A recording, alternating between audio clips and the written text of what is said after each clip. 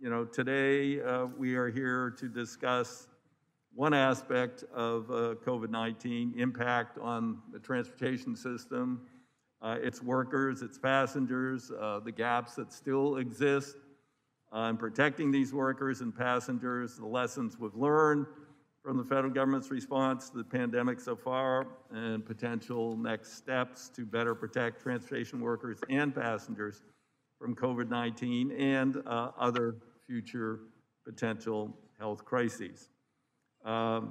It's hit a lot of sectors hard. The reduction in mass transit ridership, aviation has led to devastating economic consequences for local, state governments, transit agencies, and commercial airlines. Maritime and trucking have been hit variably depending upon their lines of business, but for all, there have been consequences in terms of COVID itself.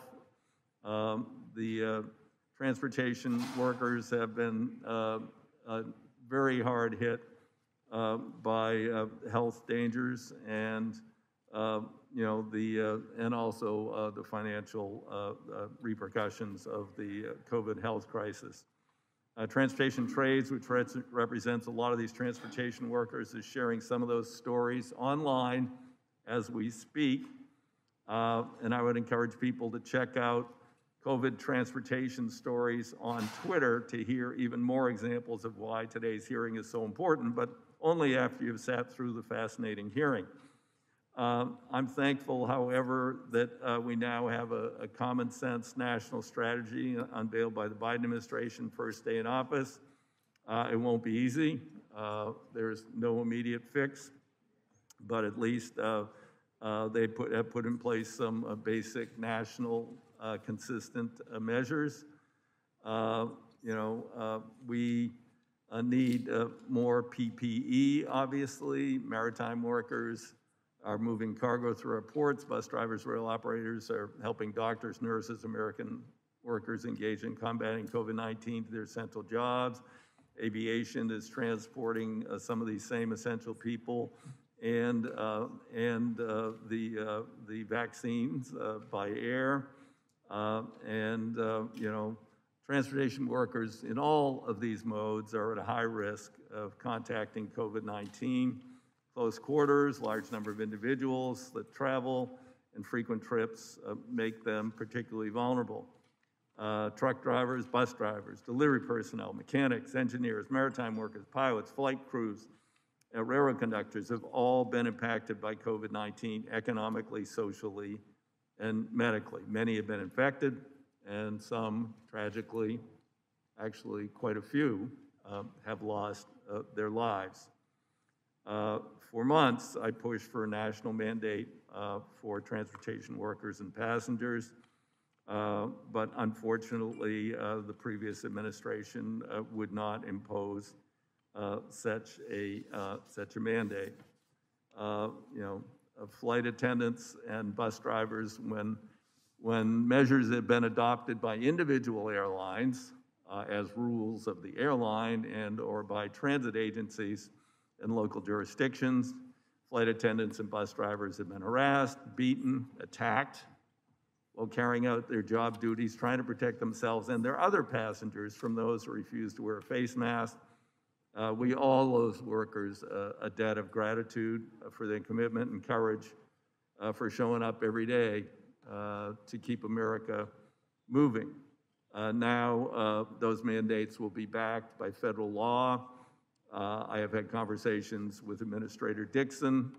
The maximum fine is $35,000 and 1 year imprisonment, and they will be for egregious cases pursuing those maximum fines to get the attention of people. CDC just came out with guidance, which we'll get into, on what constitutes a proper mask, which is going to be confusing and is going to require a lot of work by the various modes to get that information to their users, their passengers, their customers.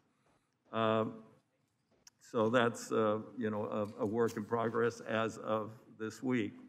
I've actually contacted, I talked to Chair Thompson of the Homeland Security Committee. We have a new memorandum of understanding with them on areas of mutual concern and interest, and I informed him that I'm going to contact the head of the Transportation Safety Administration and ask them to take the lead, at least in airports, on enforcing this mandate, because if people get past TSA and they get to the gate and none of the vendors down there sell masks, it becomes a big problem. You're supposed to actually have the mask on as you enter the airport, so by the time they get to TSA, they should have a proper mask on, and they should put up posters like they do for everything else we can't carry on about what kind of masks you can have and you can't. This is going to be a difficult transition. As Dr. David Michaels, the former head of OSHA under the Obama administration, one of the witnesses here today has pointed out, Trump administration steadfastly refused to put forward regulations to protect American workers and workforce at large. That has now the new, their OSHA is now, developing individual workplace, because all workplaces vary, mandates and requirements. Some of the states have done it individually, but it's better to have a national system and a national plan. You got to wear a hard hat when you're on a construction site, even if it's a construction site where it's not likely anything's going to fall on your head. But not having mandatory requirements for something as dangerous as COVID-19 was a huge lack. Face masks, proper ventilation systems can help. We'll hear from ASHRAE today talking about that. I was interested in some of their assessment of different environments in terms of transmission, airborne transmission of the virus, and I'll look forward to their testimony and the testimony of others working directly with the traveling public. We need a massive increase in testing capacity. I have concerns that the CDC is considering a national mandate that everyone have a COVID test before they fly.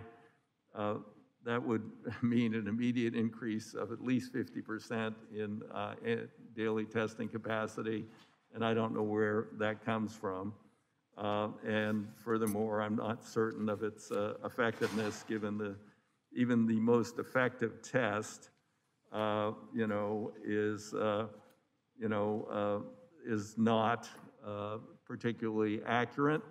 The PCR, it has a 100% failure rate at day one, and people are most infectious days -1, -2, and day +1.